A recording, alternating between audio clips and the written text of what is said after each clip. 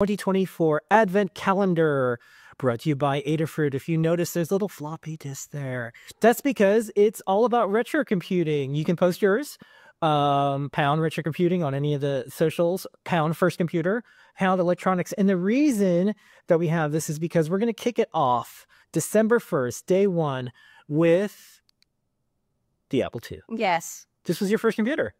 I think it was, yeah. I mean, I think it was the first computer. What is in school? My school had an Apple II lab. It looked a lot like that. I think the floppy drive were on the side. Yeah, this is ours that we have here. Yeah, we picked one up. There's the Apple II, the Apple IIe. I think the Apple IIe is what we use. I'll be honest, I don't remember the exact variant. Yeah, we get the little. They had the diskette. And I learned, like, there was a touch typing with, like, Mesa Speakin teaches typing, and it was Odell Lake, and there was Number Munchers, and there was Oregon Trail. It's like very meme-like now, but at the time this was... So did we have type programs in?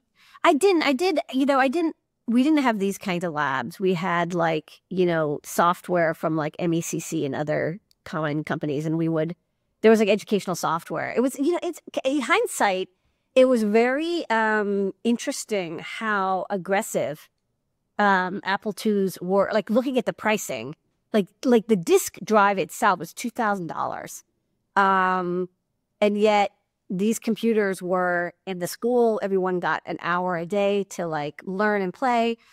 It's fascinating.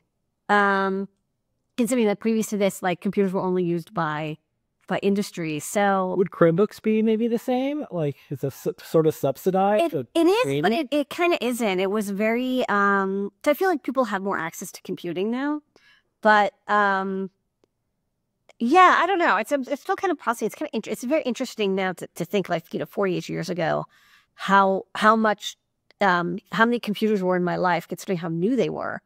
I think adults, in my town or whatever, in the school district, realized, like, this is the future. Like, kids have to learn computing. It's going to really take over. I think people saw that coming. So, yeah, I actually learned how to do some programming with Logo. I remember learning about functions because we had to draw a house in Logo, like a little square and a little triangle on top. And I remember thinking, like, well, I don't want to type out the program over and over again, depending on the size of the house. Like, what if I wanted to build, like, a street of houses, and some were small and some were big on my, like, little Logo display. And the teacher told me, like, oh, there's this thing called, like, a function or whatever it's called, procedure. And they're like, you could use a variable and then scale the size of the house based on a variable.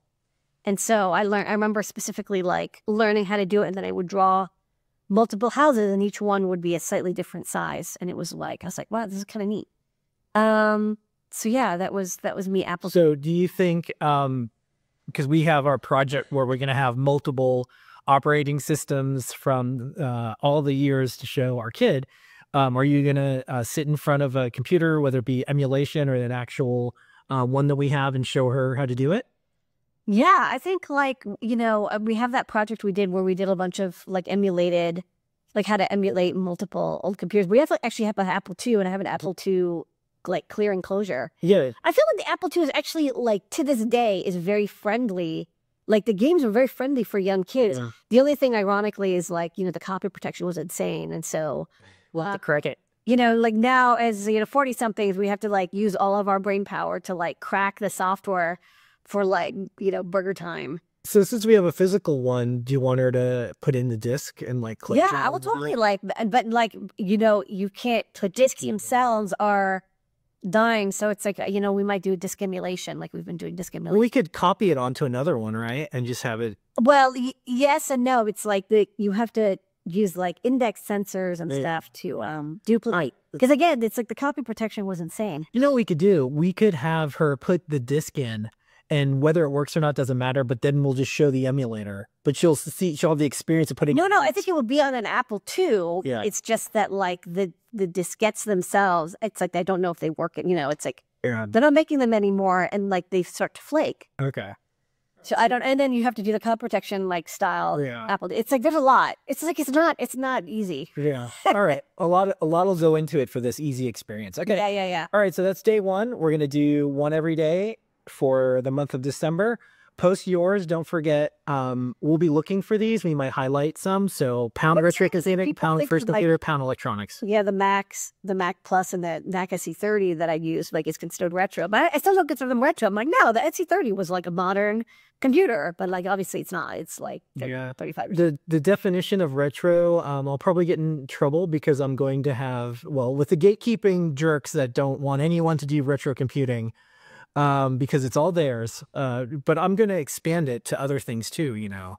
Like, I consider like Windows 98 to be retro. But it is. But it is. Yeah. And like it or not, there's going to be new people that are going to come into retro computing, and the old guard, you can welcome them with open arms, or you can go away. Because I feel like anything, you know, it's like the joke, like your music taste ends at like, you know, age like 23 or whatever. Yeah. I feel like anything that's before when you were 16 is retro. So it like travels with your age. Yeah. Well, so, you know, we'll show this in another show, but we have a Sidekick little phone from Danger that was later T-Mobile. So that's a retro phone. Like, that's retro. That is a retro phone.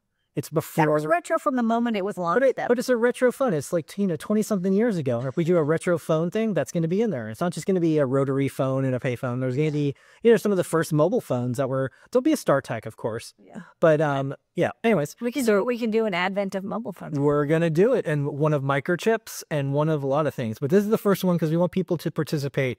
Post up your first computer, pound first computer. Pound Retrocomputing, pound electronics, and don't forget we're doing this for the entire month. Ladyada, thanks for showing off the Apple II. What's going on your desk? Okay, so back to my desk.